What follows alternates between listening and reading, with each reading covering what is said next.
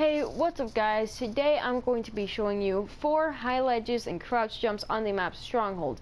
So if you guys do go on to enjoy this video, make sure to smash a like. Let's aim for 3 likes on this video. That'll mean a whole lot to me. So without further ado, let's get right into it. First crouch jump is just right here. I highly recommend Bumper Jumper Tactical. It just makes it a ton easier. For me, I don't use it. I use tactical in a regular gameplay, but when I'm crouch jumping, this is what I always use. So let's head on to the next one.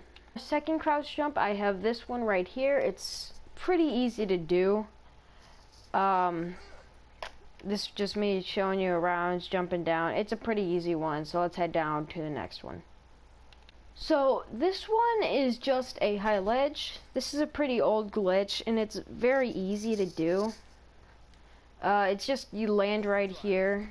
It's just a really simple glitch, and I highly recommend checking this out in hide and seek.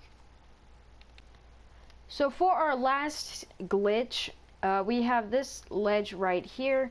It's the most difficult ledge, I would say, out of the 4 I just showed you. You just wall run there, get onto that tree.